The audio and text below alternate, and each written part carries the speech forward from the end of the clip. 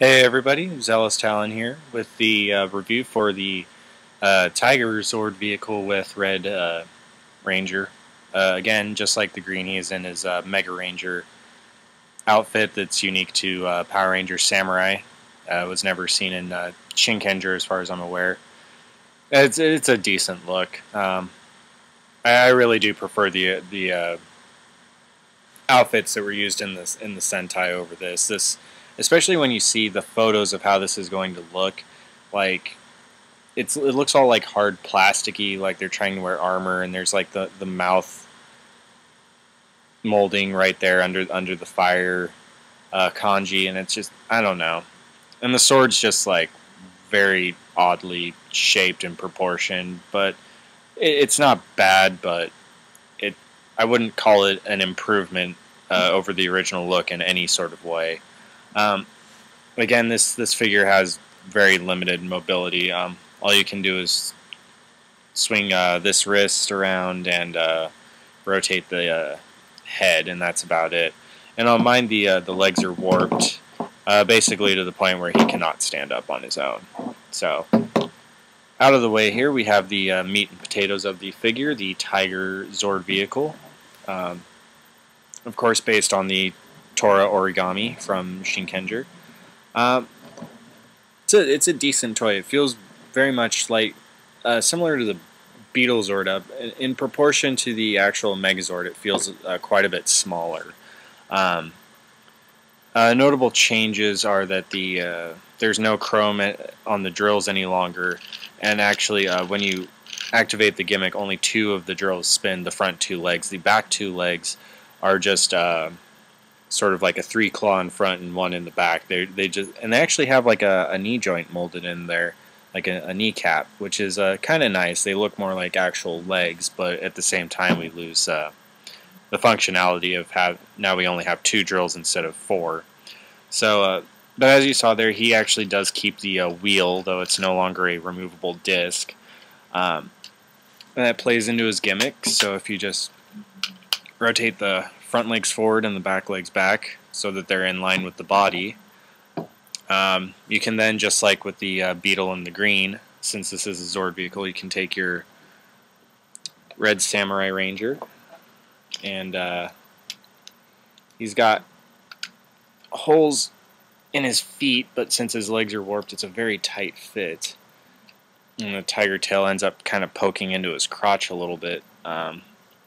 But he can stand on there and, ride the tiger.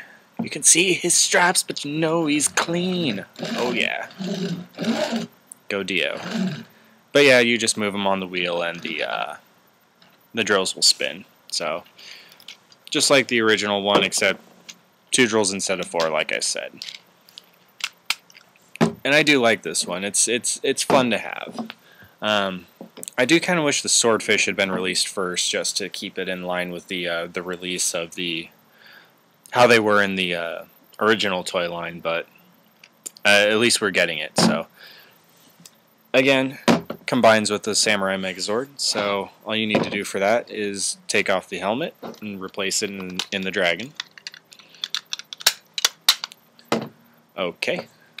And then we're going to, there's an official transformation for this, and then there's the way I like to do it. And the official is going to be on the way to the way I like to do it, so we're just going to work with it that way. So you just rip off the tail and the head, and then take the head here, and the tail has a peg on one side that will peg into the forehead of the tiger. And on the original, the tail was like transparent yellow plastic, except for that central crest. But each side of this was transparent yellow plastic that could close into sort of a halo, and that's no longer available. It's in this form, and you're stuck with it. So just set that down. The tiger body, what we're going to do is flip it over like that so that the disc is on the top. And then the instructions have you doing it so that you take this back leg, clip it onto that side, and you take this foreleg and clip it onto that side. So what kind of ends up happening is you have both of your drills on this side and both of your claws on that side. What I like to do is take the other back leg, put it on this side, and take the other drill, put it over there. So now it's symmetrical, and you have both of the drills in the back, and the claws are oriented in a way that the standing posts for the Red Ranger will be facing the back, so you won't see them from the front or anything like that. And I just think it looks better being symmetrical. So also on here we need to take this flap and raise it up until it clicks into place, and that'll reveal some locking tabs. Take the tiger body. These two tabs go into these slots on that. And then you take the tiger head and it becomes the helmet. And you have the Samurai Megazord with the tiger attachment. And I like this. It's got kind of that, it's like regal. It doesn't seem very practical as a weapon, but at the same time it just kind of gives it some oomph. It gives it some more presence. Kind of almost like a walking fortress look. And I do like the effect of the open mouth tiger head helmet right above the lion head on the chest. I like that. It just works for me, is the best way I can say it. I just like that effect. And really, this is the one that stayed most faithful of the Zord vehicle combinations that we've seen so far. This stayed almost 100% faithful to the original combination of the Tora Shinkano. So that's definitely to be appreciated. So